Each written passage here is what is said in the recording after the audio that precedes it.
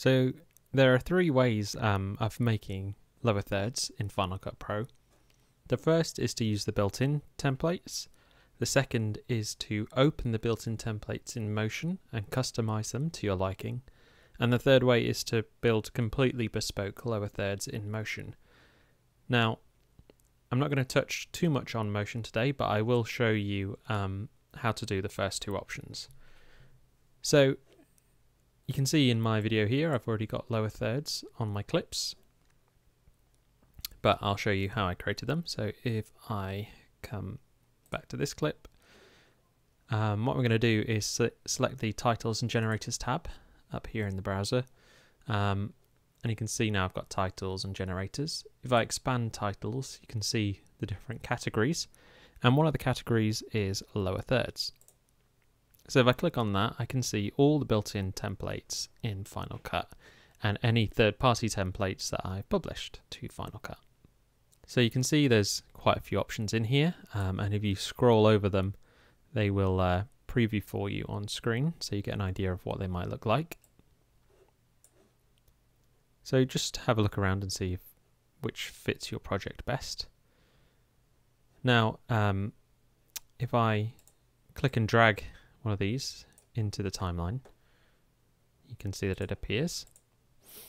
And then up here in the inspector, which you can get by clicking that, you can see you've got some options in here. So you've got publish parameters. Now these allow you to change certain things about the lower third. So for example, if you wanted the bar to be a different color, you can click on this, change the color of the bar to whatever you want. So maybe sort of a dark blue.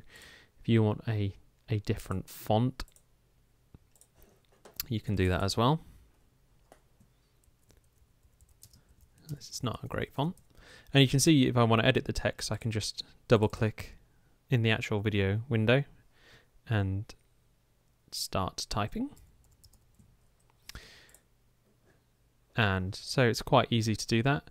You can see when I do double click, it moves me onto the sort of font tab, which gives you more options here about how you want to align your text, more in-depth stuff about the font. I'll come back over to this. Now there's a few other parameters in here. So you've got build in and build out. Now these are on most of the titles, and it's basically whether or not you want the transition in and out on the edge of your title. So if I uncheck build in, you can see now it just cuts in, there's no fade. Now often you can achieve the effect you want just by playing around with the lower third. Also, as with any clip, you can, drag it, make it longer or shorter, and the building in and out, the animation retimes itself to match whatever length you've put. So you can see there I've got the fade out, even though I made the clip shorter. Now, if you wanted to go further than that, you can do. So if you've got Motion installed, you can right-click on the title in the browser and do Open a Copy in Motion.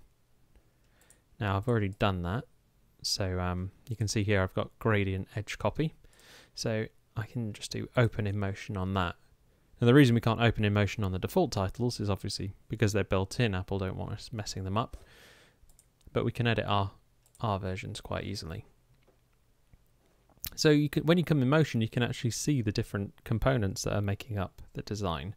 So if I expand components here, you can see I've got the name section, I've got the description, and then at the bottom I've got the two different gradients and then the fade in and fade out behavior.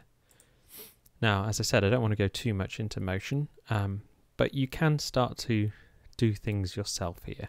So one of the quite common things that people want is a solid bar underneath their lower third.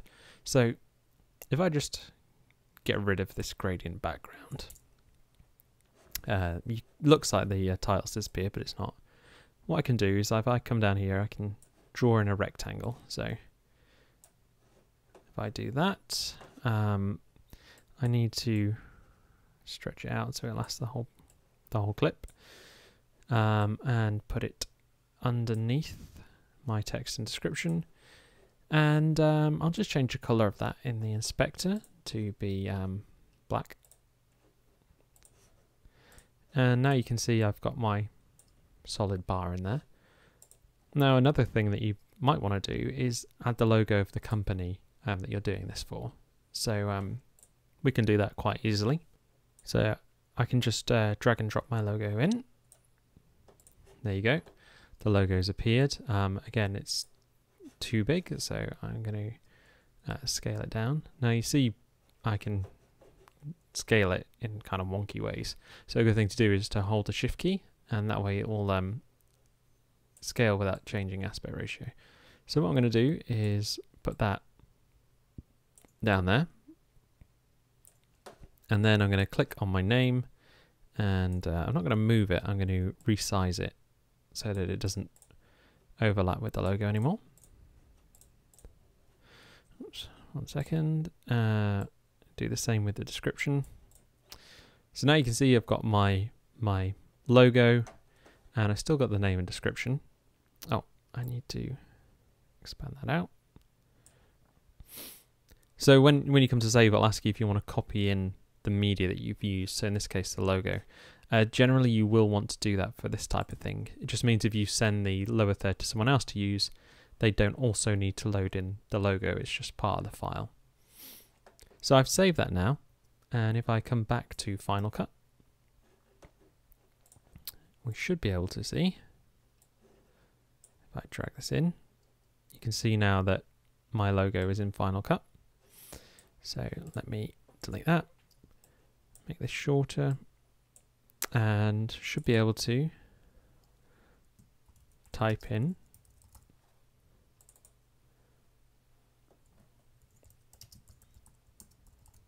my titles just as I could before.